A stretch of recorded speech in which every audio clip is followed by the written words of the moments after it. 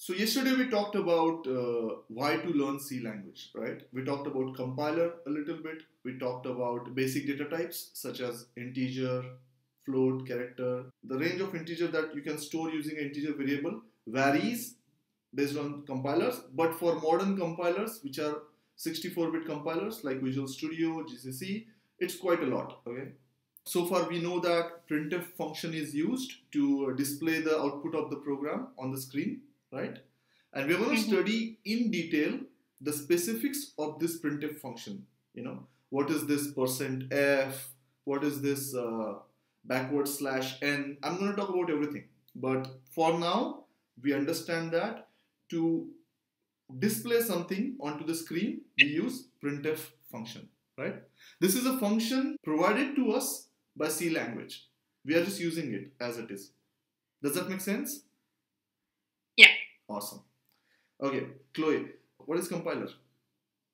Is that thing that translates our language into the computer language 0 and 1. Awesome. So you can say z equal to x plus y. So these kinds of instructions are called as arithmetic instructions, right? Where you are performing some arithmetic operations. Most of the programs that we write, and then we have third type of instructions you will find generally in C programs is like if something, then do something, else do something, right? This kind of instructions are called as control structure, right? So you are deciding to do something if some condition is true, otherwise you will do something else. This is one example. Another example is looping. For example, you want to write a program to print table of a number. You understand table of number, right? Okay, so for, I don't know what they call it in French. Yeah, maybe that. Yeah, I know, but I just don't know the word. Right, so something like this. 5. Okay, got it. Ça se dit comment en français? La table. I could have guessed, but I wasn't sure. Okay, awesome. La table. Très bien. So if we want to write a program, in a C program to print a table of a number, right? So we might have to use a loop like n equal to 5. Now I'm writing an algorithm, okay? We talked about this yesterday. And then say another variable, I equal to 1. And I'll say from I equal to 1 to 10, right? Print I into 5. Right? This is my plan. I'll declare two variables. One, the number whose table I want to print, and I'll use one counter, I, and I'll say from I equal to 1 to I becomes 10, keep printing I into 5. Does that sound okay? Yeah. Okay. Basically, in this program, what will happen? This instruction, printing of I into 5, will be repeated 10 times. The same instruction will get executed 10 times. So this is called as loop. And in C programming language, they give us certain ways to write these loops. When it comes to arithmetic instructions, we need to know some basic operators, right? And the most basic operators are plus for addition, okay, minus for subtraction, star for multiplication. Star is also used for some other purpose called as pointers in C, which we are going to learn very soon, and which is gonna give you nightmares. Cauchemar, right, in French?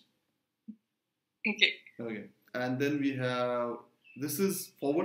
It is used for division. Another one is this.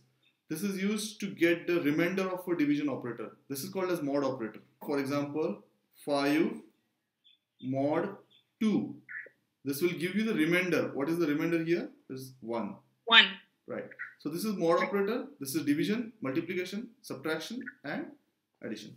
So these are the basic operators which you need. This is called as assignment operator. So when you say A equal to 5, right?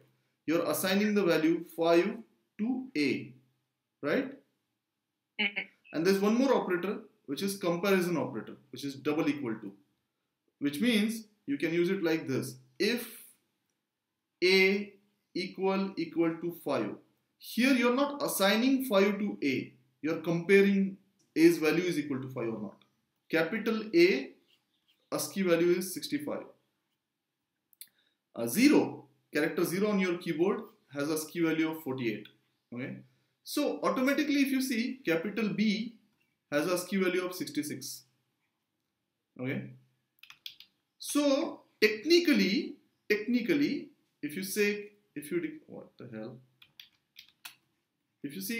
you declare two variables like character ch1, ch2, right, and you assign ch1 equal to A and ch2 equal to C, right, semicolon, and you can, if you try to print, you can print %d ch1 plus ch2.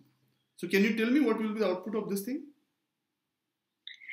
132. Awesome. Yeah. So, but it doesn't make any sense to store two characters and then use addition operator on them. All right? Because what's the use? But it is technically possible because characters are stored as ASCII values. Their corresponding ASCII values in the memory. Type conversion. In some languages such as Java, you will see that this is called as typecasting. What does this mean? This means that you have to convert the data from one data type to another data type. For example, float A, and say A equal to 5 divided by 2. Okay. So what do you think if I try to print A, what will be the answer? 2.5. Right. 0, 0, 0. I don't know. Yeah, something like that, right? Unfortunately, that's not the case. Okay, so can you see the output here? So output is 2, not 2.5. Yeah. The reason behind this is in C language, there's something called as internal typecasting or internal type conversion. What does that mean? So if you see, this is the operation between two integers. Okay? So you are dividing one integer by another integer. So even though the actual result is 2.5, C will neglect the decimal part and C will convert the result into an integer. So now, if you don't want this to happen, right, what you can do is, I think this is the syntax. What you are telling C compiler is, I want to perform this operation, right, and I want you to convert the result into float. Okay, so let's see if this works. It does. Now the value is 2.5. You told C, no, I want the answer in float. So this is called as explicit type conversion. So what you are trying to say is convert this, which you know is going to be integer, into float and then assign it to x. Arithmetic operation between an integer and integer always gives you integer result. Any operation between a float and float, they call it as real, all the decimal things, will always give you real. Real is the combined terminology they are using for both float and double. And operation between an integer and a real always yields a real result. So 5 by 2 will give you 2. 5.0 divided by 2 will give you 2.5 because one is float. Here one is float, here both are floats. Is that clear now? Yeah. Okay. Any software you write is going to be, there is going to be some data. Okay. Then there's going to be your program, right? And based on this data, you're going to give some kind of information, service or output. That's the basic fundamental of programming. There's no program which just consumes data and doesn't do anything. As in like life, with data that people enter, you will have choices to make. So for example, when you are signing up for Facebook or any website, right, you have to remplir a formulaire, no? You have to fill out a form. And then when it asks for your name, you can basically write your name as 007 Chica underscore fee. Do you think that will accept this name in your registration form? Yeah, no. Right. So So the program has to decide if name entered is something like 007 Chica Fee, raise error. It will give you validation error that this is not allowed. Please tell me your real name. You are not a born girl. So this is the key aspect of any programming language, and you will find this syntax: if condition, then do this, right? Else, do this. This is like a syntax that you will find in JavaScript, Java, Python, C++, any goddamn programming language in the world. Okay, this is universal, and this is the reason why we learn C first, because we get used to using these things, and then we are not surprised when we find this syntax in other languages. Okay. Usually, how they evaluate this thing is something called as Boolean value. So the condition has to be true for then the compiler will execute this. If the condition evaluates to false, then the compiler will execute this: integer x equal to 5. If x less than 5, printf whatever, hello. Yeah. Okay. Oh, sorry, I forgot. Else print bonjour. Okay. So what will be the output of this program? It's printing bonjour. It should, but it will not. Yeah, but I don't know why. I don't know why it's a trick question. No, it's because stop. Yeah, you put a stop. Okay. It's because of this. You can't write semicolon after the if condition. That means the compiler will treat this as if x less than 5, blank statement, and then printf whatever you are. So for him, if ends here. Okay.